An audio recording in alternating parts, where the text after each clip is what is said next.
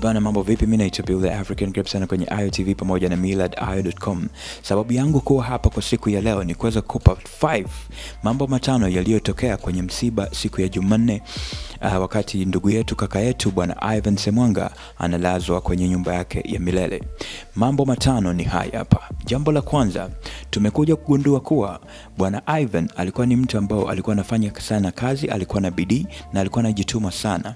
Na miongoni mwa vitu ambao unaweza kaona kutokana na jitihada na bidii ya kazi yake ni shule 30 alizokuwa nazo, ikiwemo shule za kutoa elimu, shule za nursing pamoja na shule za kufundisha policemen, yani police technical schools.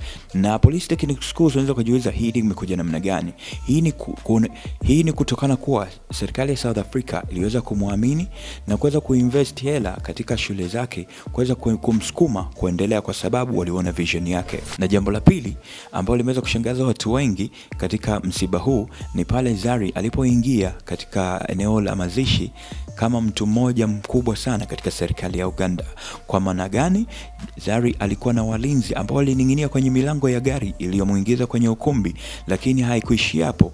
Inasemekana kuwa wale ambao walikuwa wanatembea nje ya gari kulikuwepo na askari ambao walikuwa wanamlinda.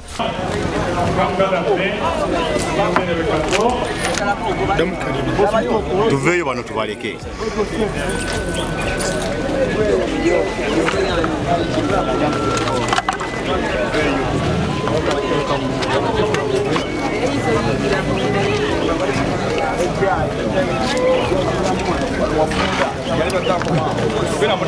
Dina kamera kamera jicho.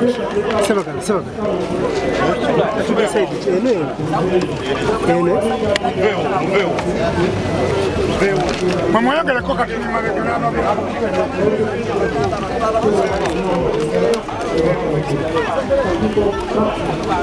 I said. Yeah? I said it. What? Which side? Yes, sir.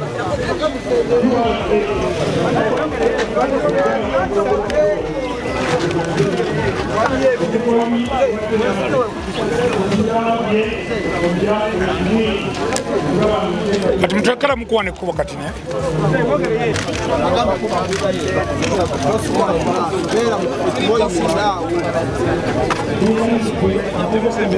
Aluna, yo. Kole kuwa musibesi. Akati mbawe.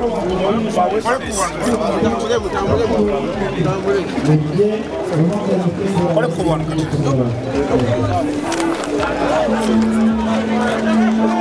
Abasirikare ba polisi bagiye ko mugabane mu byandiko saidi kole kuwa mutambo. Abasirikare ba polisi Pora. Ndasaba ko kugira ideni abakingira Sigene pora. Sorry. Vamos uri. Masu pora. Ansembe. imbere y'abakusaba imbere y'abantu wako wewe tuwaje era mubere bakakabanga mwingira abaruzi nakakane era mubere tuwaje dashikemwe wote. Na ulinzi wote huu ulikuwa ni wa kumlinda Zari ili aweze kuingia na kutoka eneo hilo kwa salama. Jambo la tatu kati ya yale matano ambayo yalitokea kwenye msiba wa bwana Ivan ni kuwa baada ya kuweza kutoa historia ya jinsi gani kundi ya The Rich Gang Family liweza kuanza, walianza nini, nani kaanzisha kundi ambao kwa yule ambao utakuwa ufahamu, kundi kaanzisha marehemu Ivan Semwanga, na lengo lake kubwa lilikuwa ni kusaidia vijana ambao wako chini ya umri ya miaka 40 kuweza kujiendeleza kibiashara na pia kuwa na muono wa mbali. Baada ya kuweza kutoa historia ya kundi la The Rich Gang Family, pia waliweza kutoa jambo ambalo lilisimua wengi kuweza kujua kwamba Ivan alikuwa na mtoto wa kike alijulikanaye kama Winnie. Lakini baada ya RTV kuweza kuzungumza katika exclusive interview na mlengwa mwenyewe Zari, akatoa upande wake na kusema kuwa huyu mtoto Winnie hakuwa mtoto wa kumzaa Ivan Semwanga, isipokuwa ni mtoto ambayo alikuwa adopted na Ivan Semwanga baada ya kaka yake kupigwa risasi akiwa anamuokoa au kuprotect Zari enzi walivyovamiwa na majambazi. Haya yote tumekuja kuyafahamu kupitia siku ya msiba wa bwana Ivan Semwanga. Ivan amekuwa na watoto watatu. He had 3 boys and that's it, the whole world knows. The kid they're talking about in question, way back tulipata wajambazi when I was still with him, and then they came home until today I don't know what they wanted. So as we were driving in, they came in with us and wakatuambia, give me the handbag, where's the safe, nini nini. And then I said like, there's no money, kila kitu. So Ivan was in town. Nika negotiate now sana. So during the negotiation, kakake Ivan, he was a little bit mentally kidogo disturbed. Sio sana, but you know, saa zingine ziko. And then so when he came out of the house, nilikuwa nje nimesimama bila kuingia ndani ya nyumba, but we were already inside the yard. Yeah. No, they were already there. Nimesimama before you enter like the main door. So yeah, alikuwa ndani. When he had the whole misunderstanding outside, he came out to stab one of the guys. He shot him. He died. So Brian alikuwa na huyu mtoto Winnie. And Winnie was she 6 or 8? Nimeona sasa hivi she looks 18 or something. I think she was 6 or 8. So Ivan said, your father died because he was saving my family. I'm going to adopt you and make you my own child. I'll take care of you na kila kitu. So that is Ivan's brother's kid. But we adopted her, that we take care of her. Until today she calls me her mom. Yeah, so it's not like, oh, kuna mtoto. No. Yeah. Na jambo la nne ni pale ambapo Bobi Wine pamoja na Chameleone waliingia eneo la misa wakiwa wamepiga suti na wamekuja pia kumsindikiza ndugu yao, rafiki yao, kaka yao, bwana Ivan Semwanga. Katika vigelegele na shangwe walipokelewa na watu ambao wamekuja kumsindikiza pia Ivan. Lakini kilichoshangaza wengi ni kuwa watu hawa waliongea mawili matatu juu ya marehemu na jinsi gani alivyokuwa na impact katika maisha yao. Kiukweli yani ningesema hivi ati unaona you can see all the people are feeling really bad. You see? Ni kitu cha ajabu ningesema hivyo. Kiukweli Ivan has been everybody's friend. Na mimi kama rafiki yake I'm so hurt.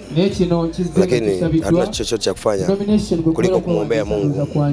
Yeah. So God has mercy. Ila roho yake still lives on. No, Ivan amekuwa na roho tofauti. Unajua? Ivan mwenyewe amekuwa tofauti. You see, I don't know what to say, but he's been a strong man. He's been through a lot of problems and all that, but he's been a strong man, and we shall miss him a lot. The last time I was with Ivan, he and his friends threw me a party. He threw me and my wife a party on our 5th wedding anniversary. That was the last time we were together on a party. Senior Presidential Advisor, Special Operations. Any moment that stands out when you ever, from the time you first met him to the last time you met him, any moment that stands out? Every moment has been an outstanding moment. Every moment has been very outstanding with him. Ivan is an outstanding character, and every single encounter with him can be memorized. Yes. Thank you so much, Bobi Wine. Bless you. Anytime, bro. Itakumbukwa miaka ya nyuma, Ivan alishawahi kualika Bobi Wine pamoja na Chameleone kwenda huko nchini South Africa kuweza kuwaburudisha Waganda ambao waishio nchini humo. Na jambo la tano na la mwisho katika yale matano yaliyotokea katika siku ya msiba wa Ivan Semwanga ni pale ambapo watu walikuwa wanakaribia kumaliza misa. Vibaka wajulikanao kama kifesi walivyoanza kuweza kusumbua, kupiga watu matofari na kuweza kuwaibia vitu ambao walikuwa navyo, vitu kama simu, vitu kama iPad na vitu vingine ambao vya thamani ambao walikuwa wametembea nao kuja navyo kwenye msiba. Waliweza kuibiwa na vibaka hawa ambao walikuwa wanapiga watu na kuwapora vitu vyao, kuwatishia kuwachoma visu, kitu ambacho pia kilisababisha polisi kuweza kuingilia kati kwa namna moja au nyingine kuweza kuokoa kile ambacho kilikuwa kinaendelea. Mfano mzuri ni kuwa alikuwepo bwana mkubwa mmoja ajulikanaye kama Captain Juma Saiko aliyejaribu kupora simu yake. Alitoa bastola na kumkimbiza kibaka, kumpiga risasi 2 kwenye miguu na kutupa pale chini. Kwa maneno yake alisema, huyu sina cha kumfanyia ila msaidieni maskini, mpelekeni hospitali. Hiyo ni kuwa baada ya kumweza kumpiga risasi, kitendo ambacho pia kiliwafanya vibaka hao wengine kuweza kusambaratika na kukimbia.